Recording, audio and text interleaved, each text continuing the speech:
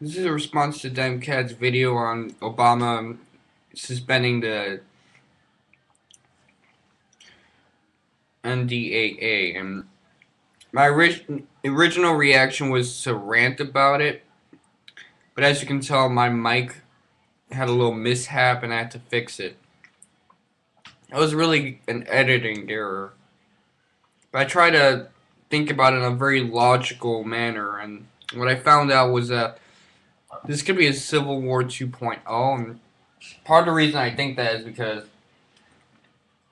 it goes back to the idea that Obama is this guy who's helping civil liberties, and he's ironically doing these things that are more of the same, like Abraham Lincoln was when it was involved with the Civil War. And he's changing his ideas just like Lincoln did in the Civil War.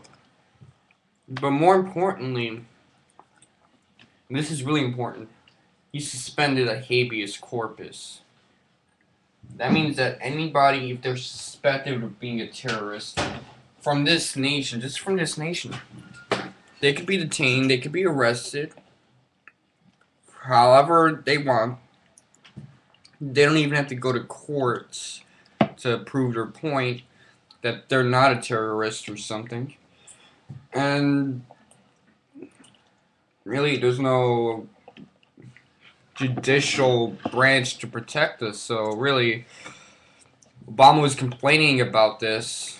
I can see that as an upgrade from, let's say, Lincoln. But he went ahead and pulled the trigger. And for a guy who complains that not a lot of people back him up, that backed him up before, he went ahead and acted as the pot that called the kettle black.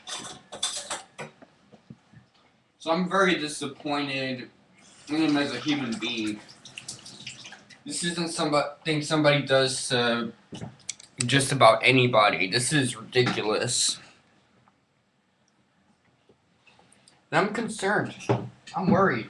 What could this mean for anybody else that is innocent yet is going to get arrested, be put in prison, or worse, if basically they don't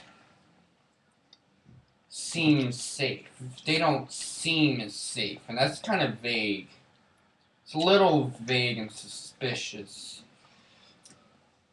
It really does seem like the Civil War 2.0, except in this case it's even worse. So now they're also targeting people outside.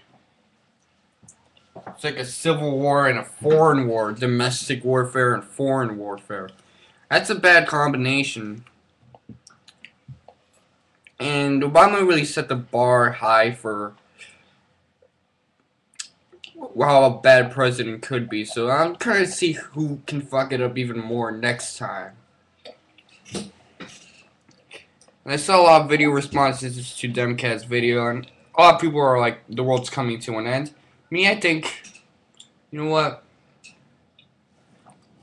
Fuck it. I just think that a lot of people are making some fucked up mistakes. As of this year, 2012 is looking pretty bleak. So this has been Mr. Wonka 7, and suck my D. I'm saying D because I don't want to offend anybody today.